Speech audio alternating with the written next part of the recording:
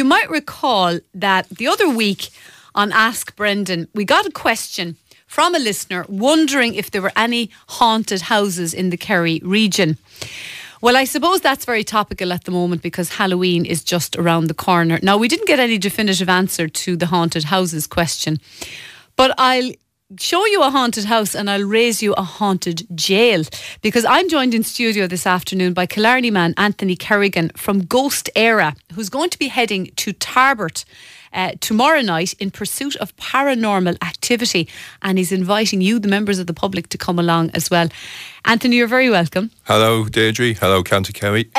First of all, it is tomorrow night, isn't it? It is tomorrow night. And not Halloween. Not Halloween, no. Usually, sometimes near Halloween, we get more busy ourselves there, but because of the dates this year as well, bank holiday coming up there and half term, it gets a little bit too busy there. So it's something to do this weekend and people to enjoy. Yeah, so it's Tarbert. Is that the Bridewell, the old jail? Yeah, Tarbert Bridewell Jail. Tell us a bit about it, actually. To be honest, we did investigate it about 6 or 7 years ago, and we got some great stuff during the investigation on recordings, audio recordings. We got voices.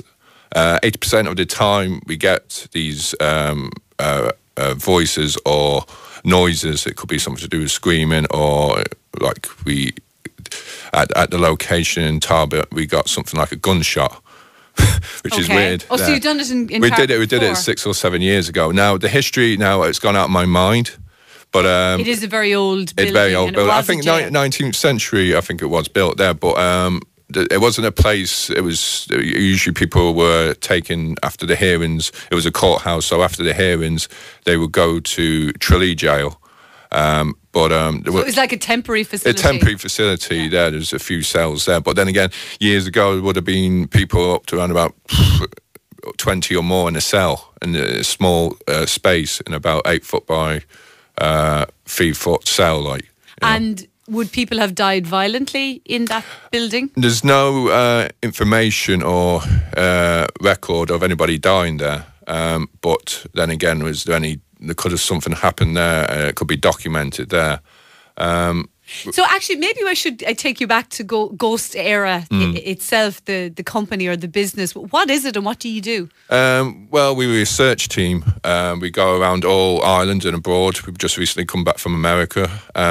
We go to historical locations, some places that are that might not be massive or big or not inviting, as in looking at them, like could be a ruined building there, could be a ruined castle, could be a small museum.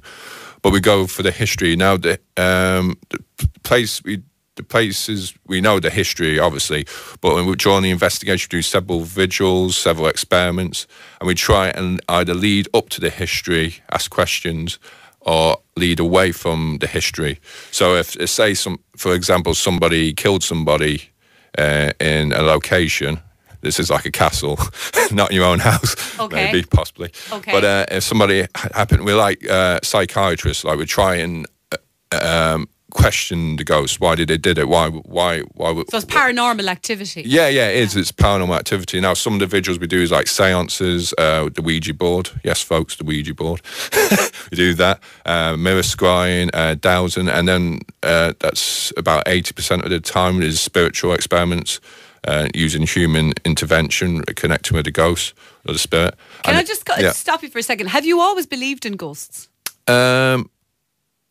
Well, believed, I suppose, since I was small there, like I always thought as a child that I could change the lights, flicker the lights in a room.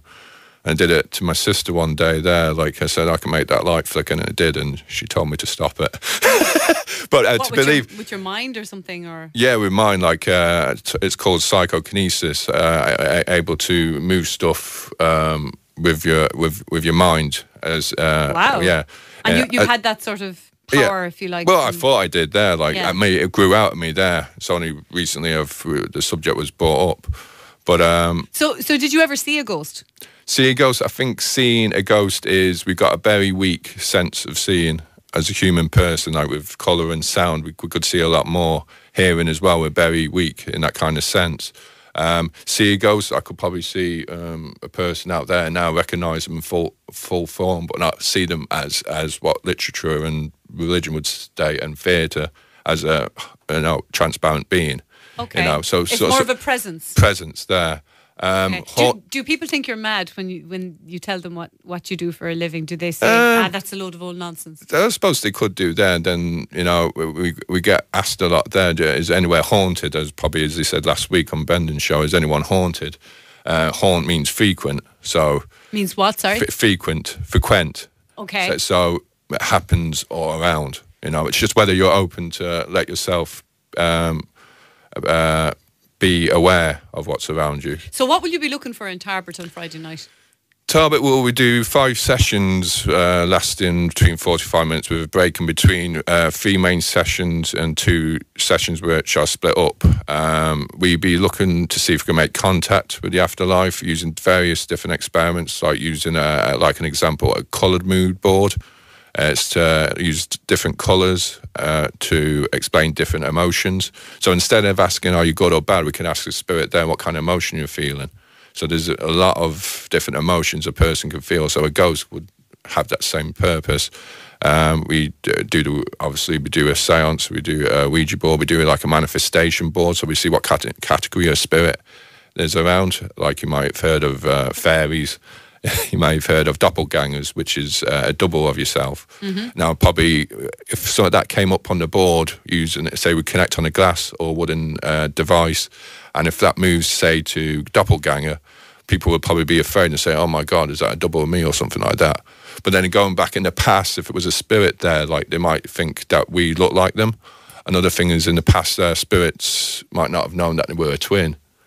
So the other brother or sister might have come back. Might come back to visit. Yeah. And, a lot of people believe that if a place is haunted or has a presence or whatever term you want to use, that it's because the person who died has sort of unfinished business in this world.